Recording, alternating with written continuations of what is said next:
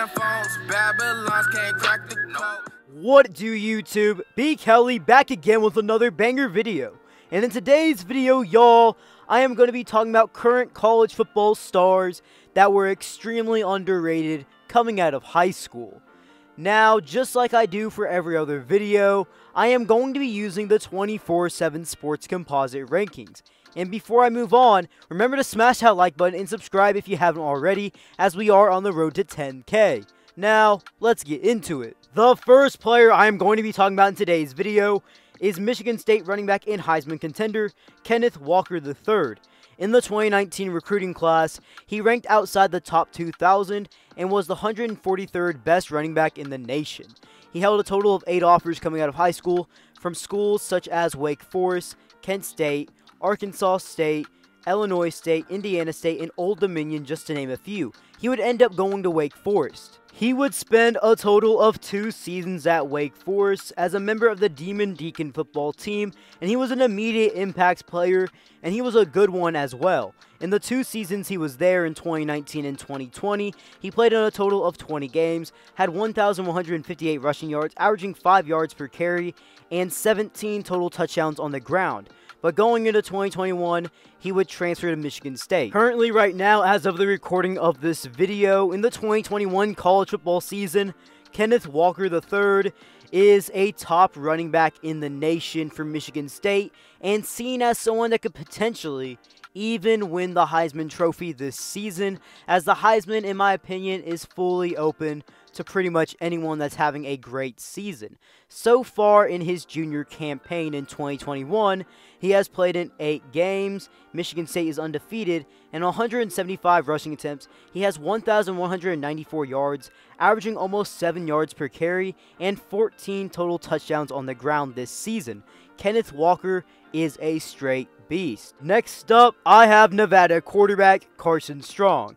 Now, in the 2018 recruiting class, Carson Strong, ranked outside the top 2,000, was a 3-star recruit and the 76th best pro-style quarterback in the nation, and he only held one Division I FBS offer coming out of high school, and that was from Nevada.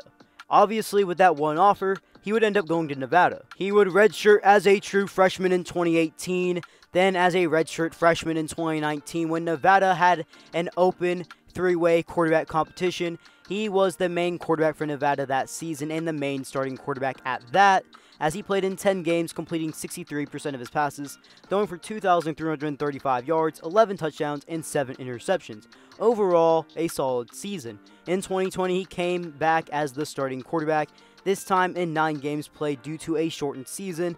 He had a lot better of a season with a starting season under his belt, and this time he would complete 70% of his passes, throw for 2,858 yards, throw for 27 touchdowns, and 4 interceptions. So far in this 2021 campaign of his, he is seen as a top quarterback and a top quarterback heading into the 2022 NFL Draft, if he does in fact declare now.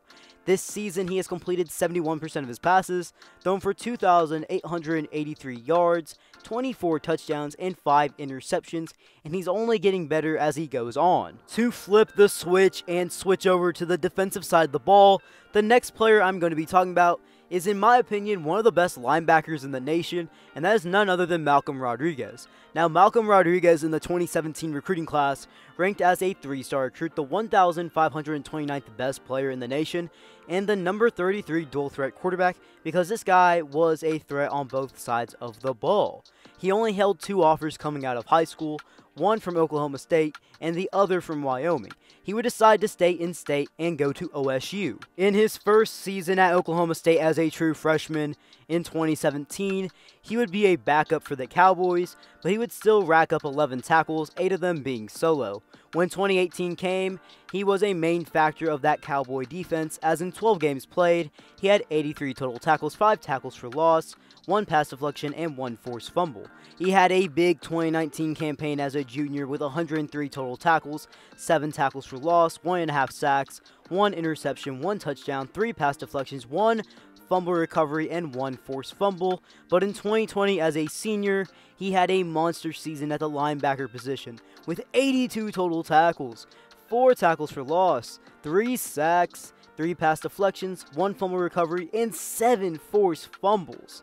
He decided to come back for another year with the extra year of eligibility that was given to all college athletes and take a 5th year at Oklahoma State, and he's not disappointing so far in 2021 for the Cowboys. As in 8 games played in his 5th year campaign, he has a total of 77 tackles, 7.5 tackles for loss, 1 pass deflection, 1 fumble recovery, 1 touchdown, and 2 forced fumbles on a top defense in the nation right now. He was a guy that was not really sought after coming out of high school, but he's turned out a very good career with 356 total tackles, 23.5 tackles for loss, 4.5 sacks, 1 interception, 1 touchdown, 8 pass deflections, 3 fumble recoveries, and 11 forced fumbles in his career, and his career is not even done yet because he still has the rest of the season to complete. Sticking with the defensive side of the ball, this one might surprise y'all, and you guys might even call me out for even putting him on this video, but this is my video, and I thought he was still very underrated coming out of high school. And that's none other than Jordan Davis, arguably the best defensive player in the nation right now, and if there's a defensive player that's going to win the Heisman this season, it's Jordan Davis, as right now he has the best shot and the best odds. But coming out of high school in the 2018 recruiting class, he was a 3-star recruit, ranked as the 424th best player in the nation and the 29th best defensive tackle. Not only that, he only held a total of 8 offers coming out of high school. He would end up going to Georgia. Started off his career at Georgia as an immediate impact player in 2018. As in 10 games played, he had a good year with 25 total tackles, 1.5 tackles for loss, and 1.5 sacks. He had a good sophomore campaign in 2019 as well with 17 total tackles, 4 tackles for loss, and 2.5 sacks. In 2020, in a shortened season, he only appeared in 7 games, totaling a total of 16 tackles, 1 tackle for loss, and 1 sack.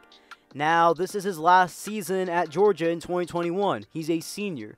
He's going to go to the NFL after this season, more than likely, unless he takes a surprising year of extra eligibility that was given to everyone last season, but I highly doubt it right now, as this guy is completely balling out on everybody right now.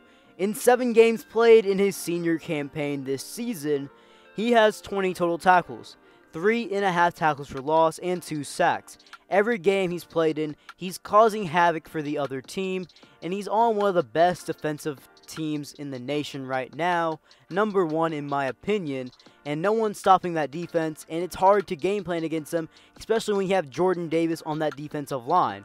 You never really hear of an interior defensive lineman competing for a Heisman Trophy, but the defensive player with the highest odds right now to win the Heisman is none other than Georgia defensive lineman Jordan Davis. Taking it back over to the offensive side of the ball, the final guy I'm going to be talking about in today's video is Cincinnati quarterback Desmond Ridder. In the 2017 recruiting class, he was a 3-star recruit, ranked as the 1,657th best player in the nation and the 116th best athlete. He only held 1 offer coming out of high school, and that was from none other than Cincinnati. And as you know, he's at Cincinnati right now, so he would end up committing to Cincinnati. After redshirting as a true freshman in 2017, once 2018 came by, Desmond Ridder was the starting quarterback for Cincinnati, and he had a good freshman season to say the least. As in 13 games played, he completed 62% of his passes, threw for 2,445 yards, 20 touchdowns, and 5 interceptions. On the ground, he rushed for 583 yards and 5 touchdowns, and led Cincinnati to an 11-win season. In 2019, as a redshirt sophomore, he would regress just a little bit, but the team was still having a lot of success, and he was still having a solid season, where he completed 55% of his passes, threw for over 2,000 yards, 18 touchdowns, and 9 interceptions, and 5 touchdowns on the ground. In 2020, it would be his huge breakout season, as Cincinnati would make their first New Year's Six Bowl, and their only loss was in that New Year's Six Bowl to a very good Georgia squad, and it was off a game-winning field goal. In that season, he played in 10 games, completed 66% of his passes, threw for 2,296 yards, 19 touchdowns, and 6 interceptions, but on the ground he rushed for a total of 12 touchdowns. Currently in 2021, Cincinnati is 8-0 and stand at number 2 in the AP Top 25 poll, and Desmond Ridder has been going off as well as a top quarterback in college football, completing 64% of his passes, throwing for 1,847 yards, 18 touchdowns, and 4 interceptions, as well as 3 total touchdowns on the ground. And not only that, he is seen as a top quarterback heading into the 2022 NFL Draft. Well guys, if you guys made it this far in the video, drop down your thoughts on this series, and if you want to see more of these kind of videos in the future. And before you head out, remember to smash that like button, turn on those post notifications, and subscribe for more videos. B. Kelly, out.